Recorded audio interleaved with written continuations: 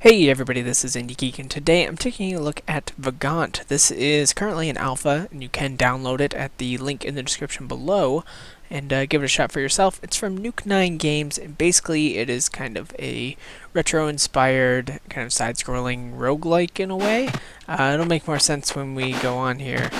First thing I wanted to do, I guess, so you cannot leave the edges here. I guess I was just curious. I have not done very well ever at this game yet. I've played like not super long because I was, basically I was just testing out the game to see that it worked. So maybe like 10 or 15 minutes or so before getting ready to record this video. That being said, like what you can see here going on is that we can side scroll, we can jump a little, we've got our attack. We pretty much only have like one attack. We don't have like heavy and light attacks or anything. I will play some as the other character too. Looks like there's a third character as well, but I have not unlocked that character. Okay, this would be a good time to level up. We do get kind of like skills as we level up, things like that. And that was what you just saw me spend there. We gain gold. We gain armor, as you can see. Sometimes items as well. So this is a shimmering tunic, which I will go ahead and do. So attackers will sometimes be poisoned. It lowers our cold defense, but considering where we're at in the game, it doesn't seem like that big of a hit. Ethereal boots. Face to the floor.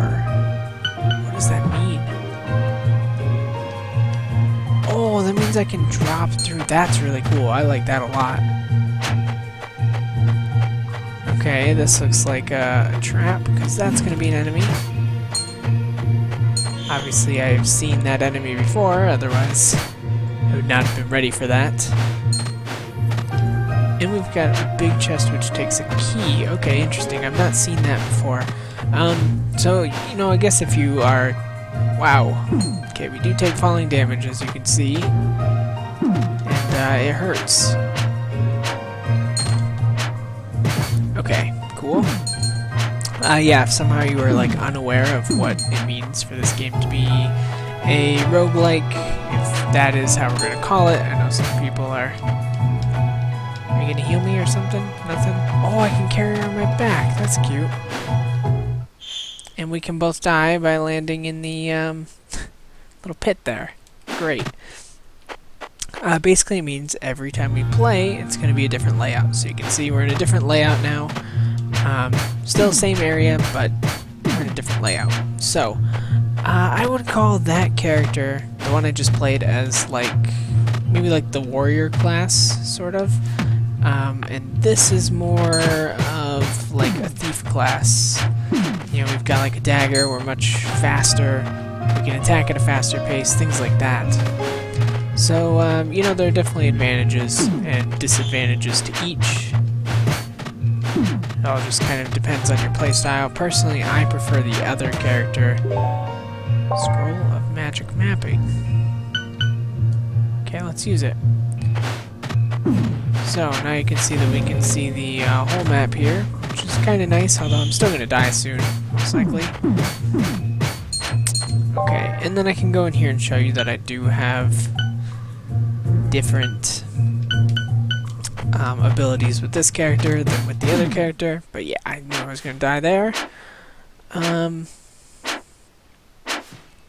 Yeah, so I mean, that's kind of like what's going on here as far as like a base kind of gameplay. I'm not sure how much is here, obviously, because I'm really bad, so I haven't been able to get very far.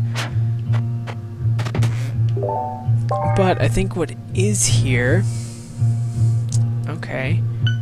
Yeah, let's go ahead and do that. I think what is here to start with is really, really good. Like, the fact that this is an alpha is kind of crazy, because we're seeing a lot of like these roguelikes come out now, maybe in this state at release. So it is kind of refreshing to see something so early on look this good already, because it just means that it's going to get better. Okay. A little trapped here. It is definitely difficult, so if you are into you know, some difficult gameplay, this will definitely satisfy what you're looking for, I think. There are shops, which is why I'm making a point of picking up a bunch of money. And we can also jump on enemy heads, although sometimes that hurts us, so don't want to do that too much. Yeah, the other thing, of course, that you can tell is that I'm just very bad. But, you know, like I said, I think that's kind of like all the gameplay elements here. One of the things that like really makes this game stand up for me is the art. I think it just looks absolutely beautiful. You know, it's got like this really kind of, you know, it's definitely pixelated, but is this going to do what I want it to? Can I can't go check that effect apparently. Oh, it is, it's healing me. That's really nice. Yeah, but like all the sprites and stuff have like a really crisp look to them. And they give off a lot of detail, I think. And, oh, so here's a shop. I haven't figured out how to buy things from a shop. It's... Oh, okay. So, all I can afford, I could buy the potion. This, I think oh, let's do that. You can attack a shopkeeper, which I'm assuming has the same kind of effect as, like, Spelunky. So what does this one do? I have no idea. I may have just spent money on something that doesn't give me any real use. That is, the danger with, like, a roguelike game like this. Is that, you know, part of the time-consuming part of the game, of course, is actually learning what things do. But yeah, like I said, I think the art is really one of the best aspects of the game right now. Oh, okay, this part sucks. So we've got this crazy, like, big-ass worm guy, and he is kind of a dick. Actually, he's really a dick. And he will, like, mess us up. I did fight this guy once in my testing of the game, and it didn't go great. So I'm expecting pretty similar results here. Oh, I killed him though. Okay, so I got the treasure key. Obviously not very useful to me if I can't find the treasure chest. Oh, that fucker.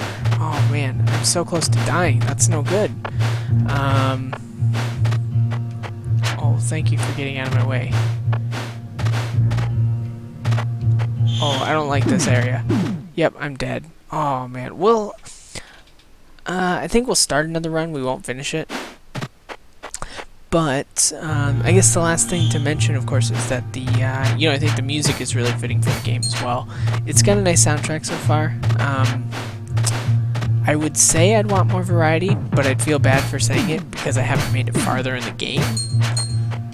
And I'm imagining that there's probably some more areas after this one.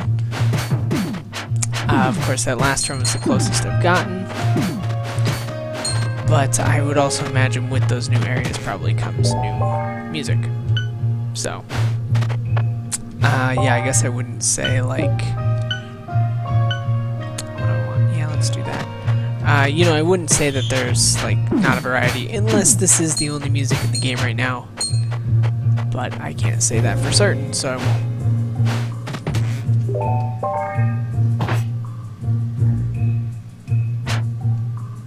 Okay, weird. It looked like I equipped it, but I guess not. Okay, here's a shop again. I guess I can go look at the shop. I probably can't afford anything.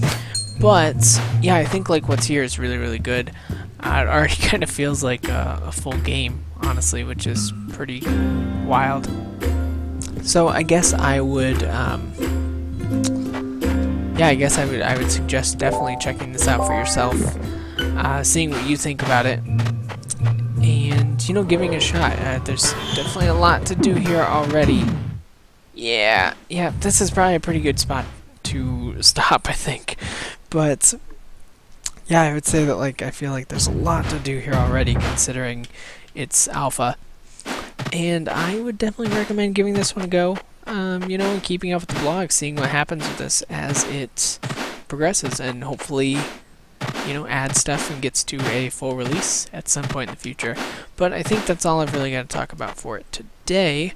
So, as always, feel free to leave comments. If there's anything that you would like to comment about, subscribe to the channel to see more videos every single day from me. And, of course, if you liked my video on Vagante, then please do consider clicking the like button. But with that, thank you very much for watching, and I will see you next time.